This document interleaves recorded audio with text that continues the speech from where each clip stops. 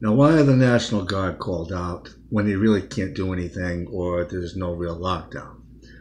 Because they're going to be in the area. So, here's the thing. If you're thinking about looting or causing mayhem, if the shit hits the fan, you're going to be dealing with guardsmen or soldiers. Let's just say soldiers. And they're not going to be carrying a notebook and pen like your local police officers will be. They're going to handle things a little differently because at the point that this happens, everyone will be on lockdown and you'll be risking other people's lives with what you're doing.